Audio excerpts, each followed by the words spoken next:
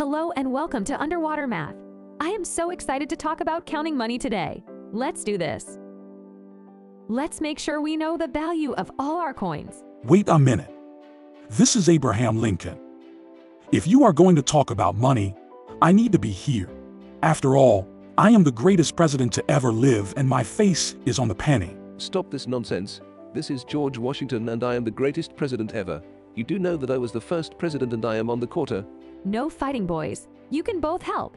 Abraham, since you are on the penny, can you tell me the value of the penny? Yes. It is valued at 1 cent. The nickel is valued at 5 cents. I'm so smart. And the dime is valued at 10 cents. The greatest coin ever, the quarter, is worth 25 cents. Look how beautiful it is. I get it. That's your face on the quarter. We know.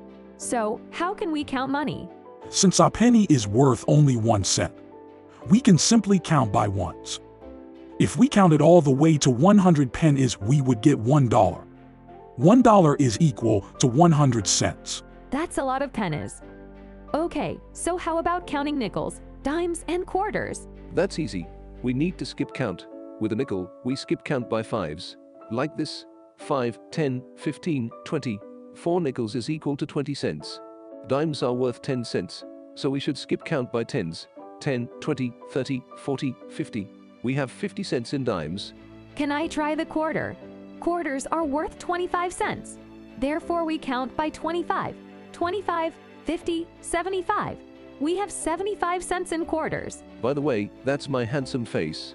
Ugh, I know. Okay, Abraham. We have one last great thing you can do for your country. Help us count all this money. I got this. We have 2 $1 bills, so I will start with that total here. $2. Now let's count the coins.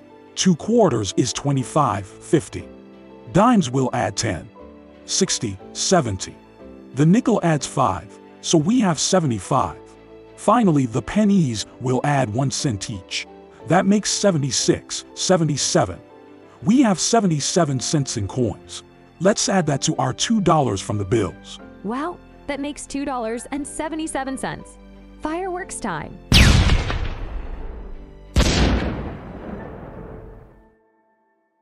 To celebrate how smart we are, I thought I would give a speech.